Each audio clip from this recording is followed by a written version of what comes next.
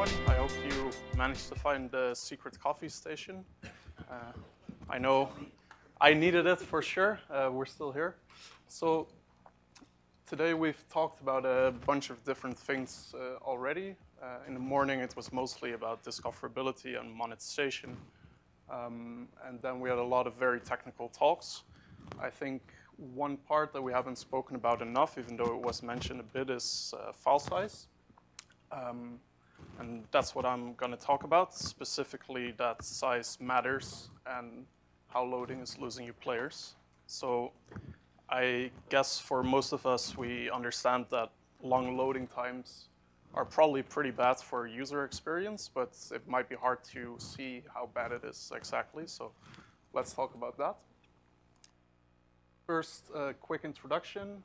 My name is Casper Mol. I'm a game tech engineer for Poki, and I have been for the past 5 or 6 years.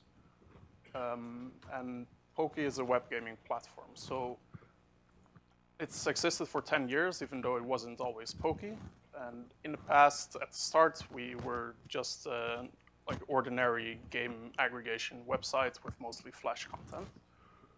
But over the past years, we've become more of a multi-sided platform. And why that's mostly relevant for this talk is that we work together with a lot of developers. So instead of just taking content random places from the web, we work together directly with developers and help them make success on the web. So some of these developers are big studios, and you might know some of them, like Kilu, who are the creators of Subway Surfers, or Hipsterwill, who are the creators of Crossy Road.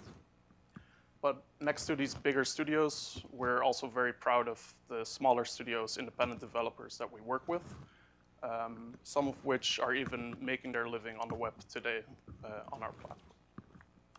So again, size matters. I'll be talking about 2 specific things. Mostly, I'll be exploring some loading data.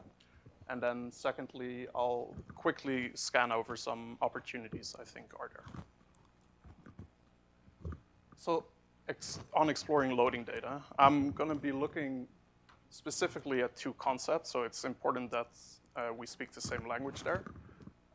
I'll be looking at conversion to play versus initial download size. And conversion to play can mean a bunch of different things. So in this case, what it means is how many players remain for each player that starts loading a game. So if 100 players start loading your game and 50 remain at the end of your loading screen, that means you have a conversion to play of 0.5 or 50%. I'm only talking about the initial load here. So no post-loading, no onboarding, no platform drop-off, those kind of things. It's purely the initial loader of the game. And then the initial download size is just the amount of megabytes that's downloaded in this period. For the data set, we'll be looking at 174 of our games. This is a subset of our games that have our latest SDK integrated, which allows us to look at this data. I'm only going to be looking at desktop data. The main reason for that being that our size split is way more varied on desktop. If you look at our mobile web content, all the games are significantly smaller across the board, so the data is less interesting. And we'll be looking at 2 weeks of data here. I do want to give a small disclaimer. We've only recently got this architecture up and running to start looking at this data, so it's very early explorations, but I think it's interesting nonetheless. So again, conversion to play versus initial download size. Here is a graph where all these games are mapped. And it's important that this is only the United States. You have to look at a specific region because internet connection makes a big difference for this. So if you look at a global chart, you don't really know what you're looking at. So on the left, you see the conversion to play, which ranges in this chart from 0.3 or 30% to 1 or 100%. And then at the bottom on the x-axis, you can see the initial download size, which ranges from 0 all the way up to 120 megabytes. All the black dots are one of the games. So first impression from this chart, for me, it doesn't look great. So we've been looking at specific games for a longer time, looking at their drop-off rates or their conversion rates. And we've known there is a problem here, but we've never really looked at multiple games at the same time. And to me, web is really about easy access. Like, it should be easy to access games and quick. And this doesn't look to me like ease of access. So for example, if we, okay, this is the actual chart. I don't know what, sorry.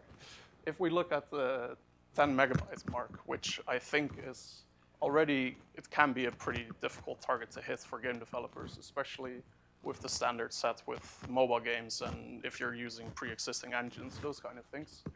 Even in the United States, a 10 megabyte game only reaches a conversion to play of about 80%. That means that, again, even ignoring your game's onboarding or even ignoring the discoverability of your game, those kind of things, if 100 players in the United States find your game, they click on your game, they want to play your game, 20% of them will just leave during the loading phase. That's pretty substantial. And then this is the United States. The United States has pretty good internet connection speeds. What happens when you start looking at different markets? Well, the problem gets bigger. So first of all these charts now range from 0 to 1 conversion to play, which is why the United States graph looks different. I had to do that because otherwise the other ones wouldn't fit. Brazil is a pretty important market for us. Egypt is not, but it illustrates the problem quite clearly. If you take the same mark that we did before, the 10 megabyte mark, then where in the USA we are at a 0.8 or 80% conversion to play, in Brazil that already drops to 70%. And in a country like Egypt, it drops below 60%. So once again, if we're talking about discoverability being a problem, even if people are finding your games and you're serving them a relatively reasonably sized game of 10 megabytes, compressed, that is, so it's 10 megabytes compressed, you're giving that to them in Egypt, you're already losing almost half your players just through the loading screen. So I think this is what I mostly want to drive home here. The file size of your games really does make a big difference. And I think there's a lot to be gained here. So what can we do? I think there's two main things we can do, and one of them is educating game developers. And I think we haven't spoken about the developers enough yet. Especially this area of the charts, all the games upwards of 10 megabytes, all the way up to 120 megabytes. This is mostly about educating game developers. We can do all we want with creating the best tech and making all the best tiny optimizations and those kind of things. But in the end, that won't make a 120 megabyte game a 40 megabyte game. The good news is most of these games have a lot of low-hanging fruits, and post-loading is a big one there. I've looked at these games, and I can tell you for sure that if you're playing a first-person shooter, you do not need to download all 10 maps straight away, especially if you're only going to play for 5 minutes. So there's a lot to be gained here. Secondly, I think it's important we start teaching people, and that includes ourselves, to look at the web and look at these games in real-world conditions. So use the throttling function on your computer. Use your throttling function on your DevTools. In our office, we have a specific network setup which makes the internet basically unusable by significantly reducing the connection speed, and it's horrible. But it very clearly illustrates the problem, which is easy to be blind to. Because from my computer, if I download a 50 megabyte game, it might take, if I'm unlucky, it might take half a minute, but probably less. It's not that bad. But once you start looking at these conditions some other people are trying to load your games in, it's quite surprising even so many people get through it at all. And then finally, which I think is very interesting, is to create more games web first. And this can be a pretty tough ask for people, mostly because of the incentive reasons we've been talking about, like discoverability and monetization. But it does make a huge difference.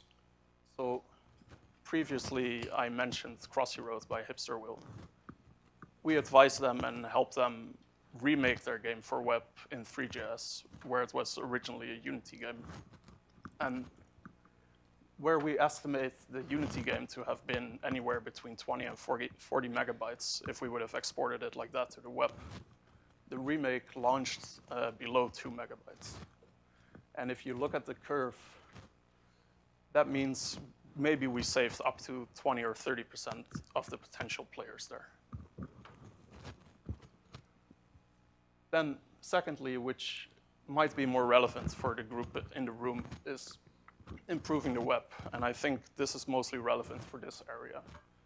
So the games that are already pretty well optimized, the games that are already 10 megabytes or 5 megabytes or anywhere in that region, I think this is where the game engines or the browser vendors or the platforms can make a difference by doing these low-level optimizations or reusing code or those kind of things. So that's basically it. Don't forget that size really does matter on the web. And I'm looking forward to talk more with people on this subject. Thank you.